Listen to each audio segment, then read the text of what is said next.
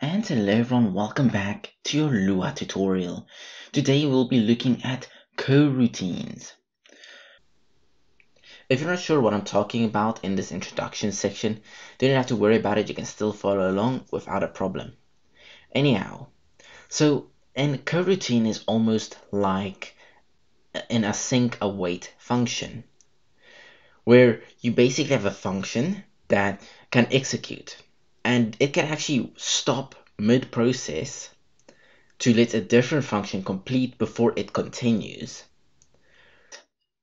A coroutine instead can wait before finishing and then let a different function run.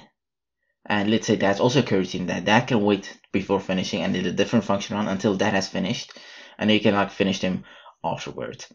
And it sounds a little bit confusing, but it will be a lot easier if I just show you what we're doing. So I'm going to create a global, or let's just create a local function. This can be a routine called 1, and this will be equal to coroutine dot create, and this will create a coroutine.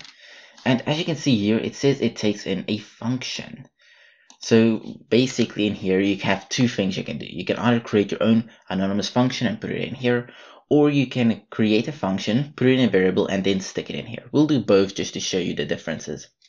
Anyhow, so then we can say function, and in this function we can just create a basic for loop, and let's say this for loop will return the values 1 up until 10, and it will print out the value.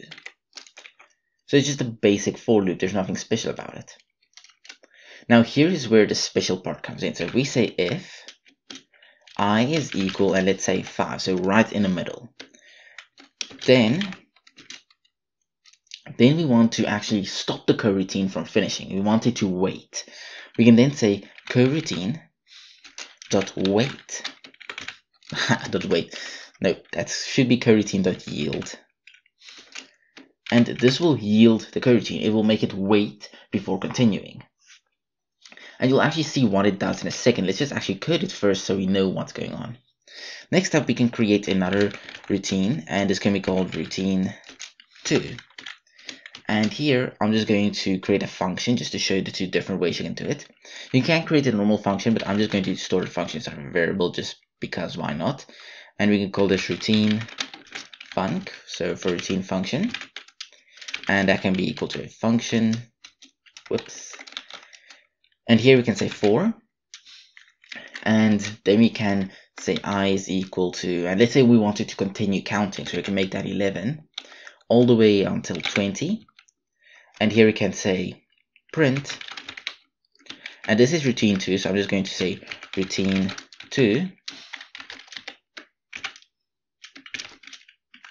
and then we can just say here I, and we can actually make that routine 1 just so we can easily see the difference between them. So instead of just that, we can say that, and we can just make that routine 1. Now routine 2, we can make that equal to coroutine, coroutine, and dot create, and since it takes in a function, we can just say routine func. And there we go. That should be all we need. Now down here, we can actually get the status of a routine. So before we actually execute a routine, let's get the status of it. So print coroutine dot status, and here we can say, let's say we want routine status of 1.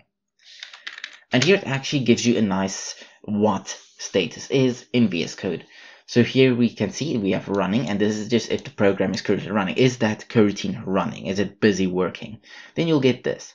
Suspended is if the suspended is if the coroutine is not running. So if it's kind of stopped or it just hasn't started yet, then you'll get suspended. Normal is if it's active but not actually running. And dead is basically if it has completed or stopped with an error. So you can actually go to the documents here, so you can just view documents. I'm not going to be doing that, but you can if you want to know more about this. If we save this and we just Lua our main file here, and then as you can see, we actually we actually got it to run. We should probably just do that, and then we can do this. My bad. And yeah, as you can see, we get that. Just don't add curly brackets here at the end. It should be without it. So yeah, then we get suspended because this hasn't even started yet. But what we can do is we can say coroutine dot resume, and this will start or resume a coroutine. So it can do both. And here we can just pass in the routine. So I'm going to say routine 1. And let's see what we get. We get routine 1, and it only goes up to 5. Even though we said it should go up to 10. Whoops, we can bin this. Okay, so even though we said it should go up to 10, we get 5 because we yielded it. It's actually waiting for another one to execute. But it still says suspended here. That's because it's not running. If it's not running, then it's suspended. But what we can do is we can then go like this. And we can copy this. So what we're saying is, take this first coroutine and start it. And then we're printing out the status of it after it has gone up until I equals 5. Then we're saying, okay, resume it, continue with it, even though we said yield, and then we're printing out the status. So let's see. And now it gets suspended, and it continues, and then we get dead, because it has completed, it doesn't need to continue anymore. So this is one example of how you can do it. If you want to actually set an action as running, then what we can do is we can take this print right here, and I'm going to put it right here, right underneath this. It can't actually access itself, so the way we can get this to access itself is to just make this global. Now if we were to run this, as you can see, we get the running status after each one until it says dead.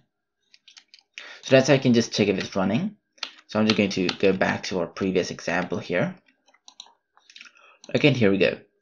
Now, the reason why coroutines can actually be quite useful is, let's say we take this and we just create a copy of that line and we make that 2. Now look what happens. I'm just going to remove that status right there. So look what happens if we just clear that and run it. We get routine 1 up until 5. And then we get routine 2 actually going to until 20, and then routine 1 is continuing. This is why it's useful, because you can actually stop the routine in its tracks and let another routine run. You can think of it as a loading bar. Let's say you're installing a game and you're seeing that loading bar right there. And let's say routine 1 is the main routine. And you can make that yield until, and let's say it extracts the file. And that can be routine 2. Once it has extracted the file, your loading bar would go a little bit up. And then, let's say now it has to put that extracted data into its folder location. I know this is sounding like gibberish, but we could actually take a good look at this by, if we were to open up my file manager here, and just copy a large file. So I'm just going to copy a big anime file, and a big one should probably be Demon Slayer. We can then create a new document, or go into documents and just paste it here. And we should actually see a little, and here we go. You can imagine this as a coroutine. For each file it has copied, or for each megabyte it has copied, the coroutine gets yielded, and this moves up. You can imagine it like that.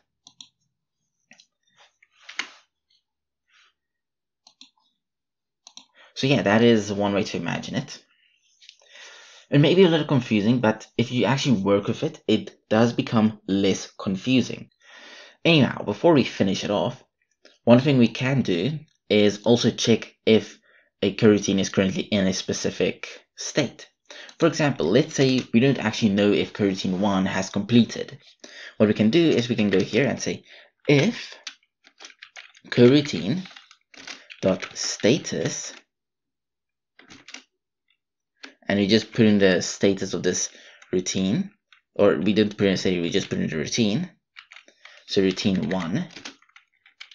If that is equal to, and it actually completes it here for me, I'm going to say suspended, then, so only if it is suspended, should we try to resume that coroutine. Like that. Let's see what happens. And there we go. That is all for today. It's just about coroutines and how you can use them to basically stop a function in its tracks and then run a different function whilst that first function is still waiting. And then once the first function has completed waiting, you can make it run again. And you can check its statuses and use that to your advantage. And that is coroutines. Thank you for watching. I hope you all understood and enjoyed this video. And I'll see you all again in the next Lua tutorial.